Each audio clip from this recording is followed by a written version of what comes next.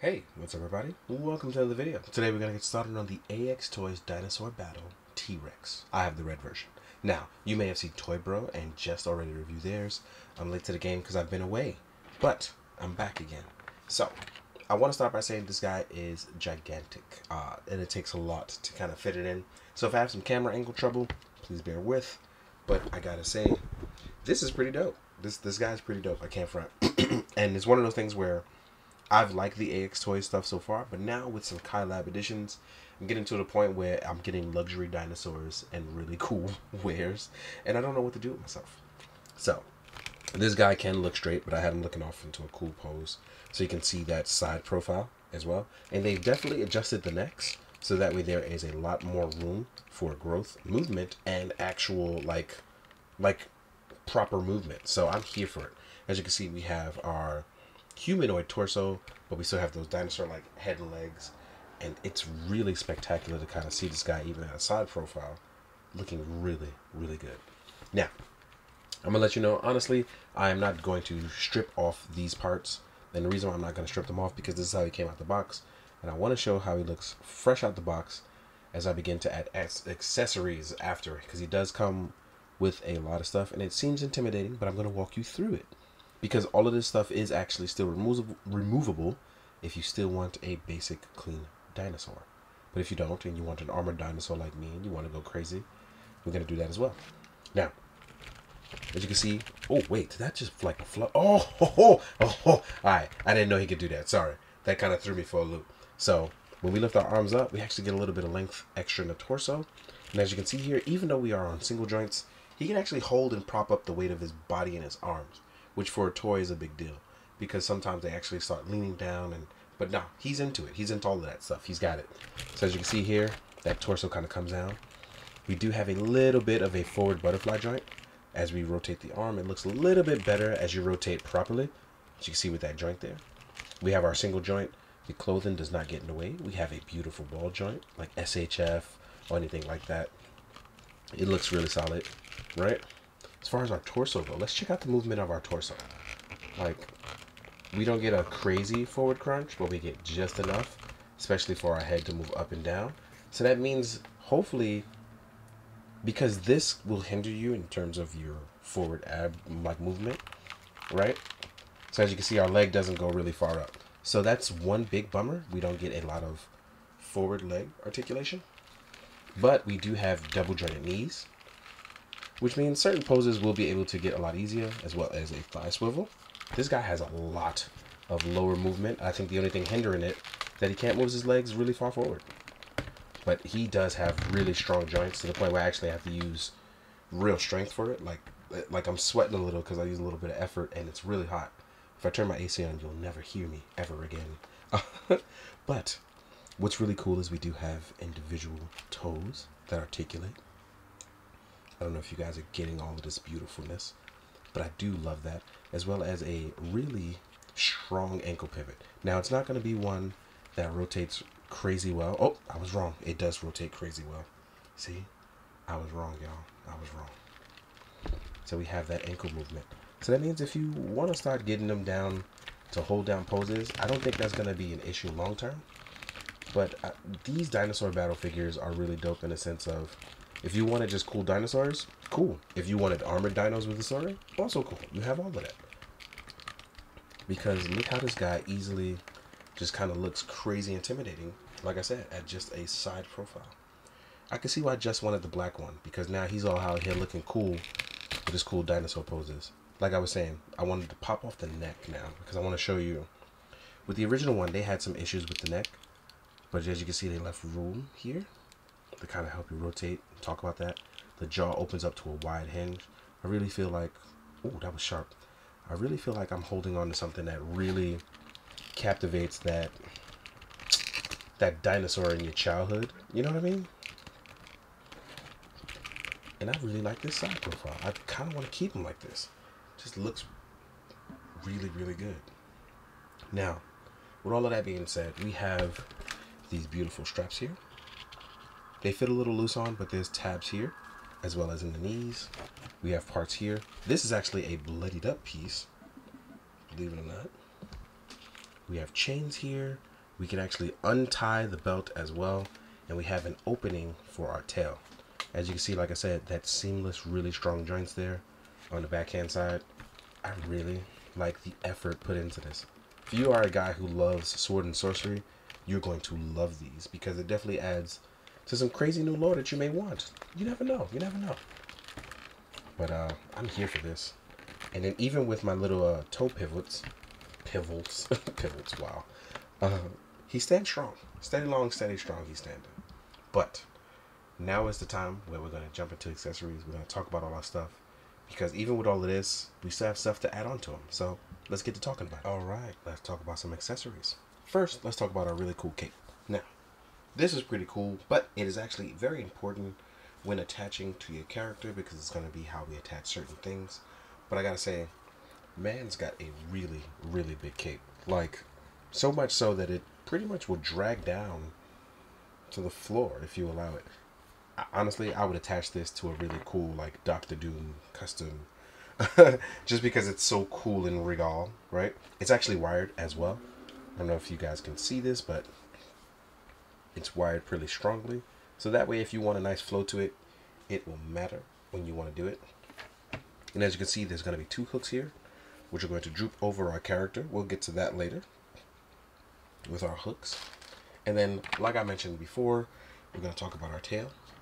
Our tail, it is bendy. It is bendy. I was worried about it not being bendy, but it is indeed bendy. It attaches to the back of our Dino King, our T-Rex, right?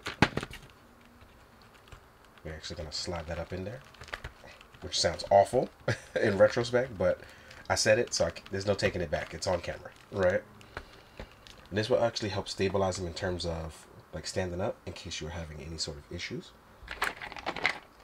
Then we'll also get item holding hands. As you can see, you have 2 separate hands here, which will look pretty cool, but you also get your item holding hands.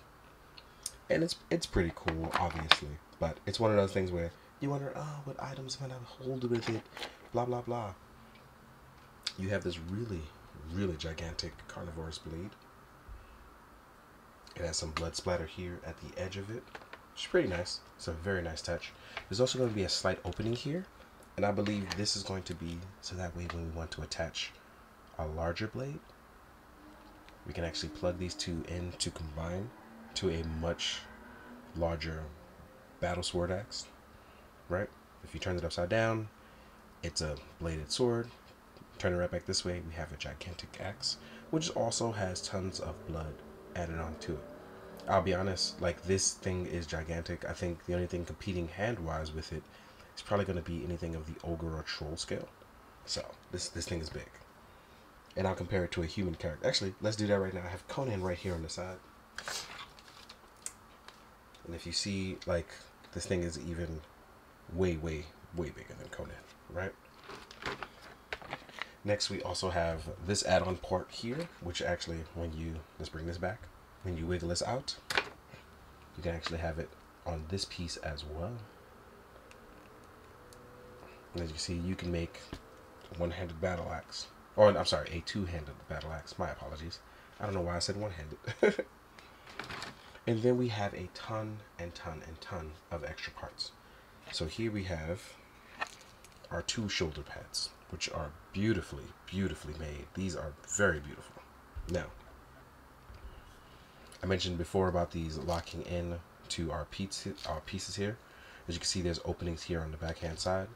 That's going to be for going over and latching in to our backhand side of him. You're going to see an opening there.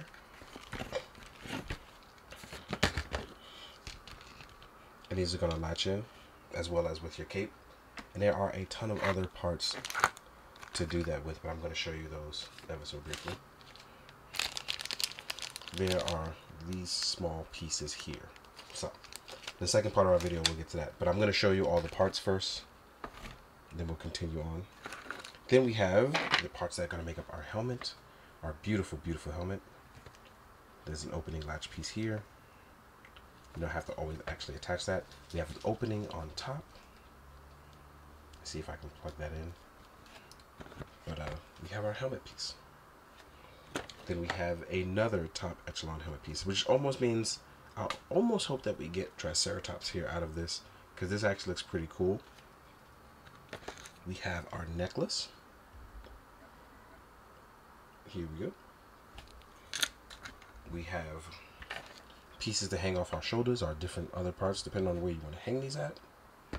It depends, but obviously the guys at AXYtoys love stuff dangling from things, and I'm not against it. It's just not for me, because it's too many moving parts for me. As you see, we have another piece here, which dangles as well. And then we're going to jump into part 2 as I talk about these other smaller parts here. So let's get to it. Alright, here to talk about more accessories. Now, that we've opened up, we have our back pieces. These are going to latch into the back of our shoulder pads. We also have more small tiny parts here. You can attach these in various different ways. Whether you wanted to make them chain or more accessories, you can. Then we also have more stoppers. Now the stoppers I actually like, because in case you wanted to plug in portholes in that small tiny bag, you actually have these to fill in. They are fillers. And I love these because it's one of those things where I don't know what to do with some tiny small parts. So it helps me by wanting to just fill things in with fillers, which will help me out immensely as I try to figure out like where stuff goes. So the fillers help me handle all of that, where I don't have to, oh, where does this go? And what does this do? And why do I have to attach this? You have fillers. Now, for instance, if you wanted to attach one of the shoulder parts here, I'm actually going to bring his back backwards. What I do is usually I slide through first one of the shoulder pads, and then I attach this way. And the reason why I do it this way is because it actually slides in a lot easier that way. I actually got it in almost instantly by doing that. And fits right over the shoulder with no problem. And the reason why I do that is because the cape attaches to these parts a lot easier when you do that, because they're supposed to ride right over the shoulder. So let's do that for the next one, right? I'm actually going to just fill this in. And now we have a look of a dino with his shoulder pads looking utterly fantastic.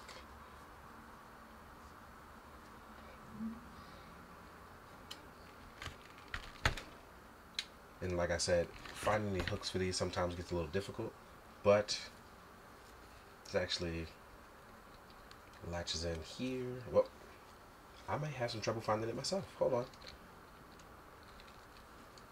Oh, it looks like I'm having trouble myself. So I'm going to double check my instructions, because I may be wrong here, and we're going to come back to that. But I do like this look a lot. And like I said, if you wanted to hang stuff off the neck, like I said, here we are. And this is actually adjustable as well. Like I said, fills in some of that chest space, as you saw there. Now, let's say you wanted to dangle some ornaments off. Like I said before, here you are, showing you some examples. And this is what I was saying about the AX stuff. It's very indigenous, and I like that a lot. I like the feel of it. Makes me feel good. I like that if you want to dress them up, you can. If you don't have to. And I like that when in doing that, it kind of gives everyone a different look at different things that they want. I've also attached the horns to the Triceratops head. And just in case you feel like you're having trouble, the porthole in the front tabs into this part, right?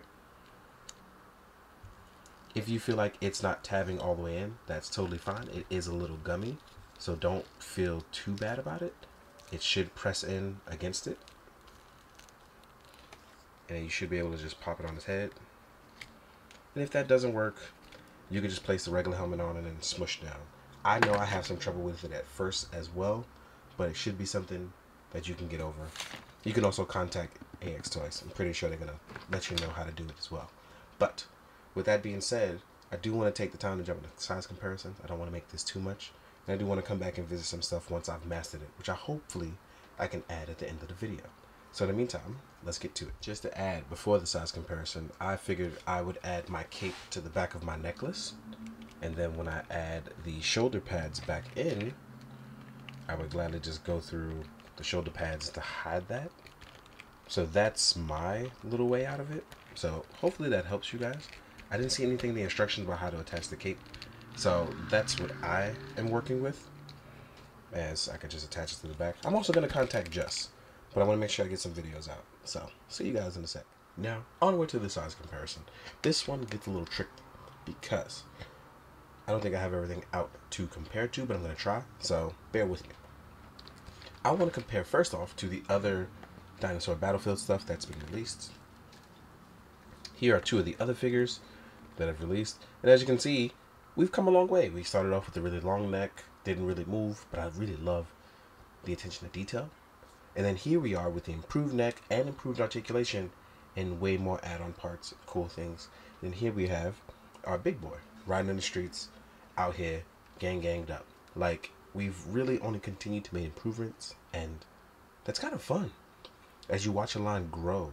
So I don't know if you guys enjoy that, but I like that kind of stuff. So with that being said, let's take these guys away and jump into the next bit of stuff. One of the cool things that I want to compare to is AXYtoys. Here's Lexion, which he's going to get reviewed next because I've been trying to get back into the groove of things. Here we are with a normal Mythic Legions Barbarian. And as you can see, this guy is not small in any case of the matter. Whether it's length or width, the guy is a gigantic roadblock in your way, ready to beat you up. And I love it. So, everybody has a lot to look forward to in getting beat up by him, single jointed or not. Now, if you want to compare some smaller guys, here is a Mythic Legions Dwarf.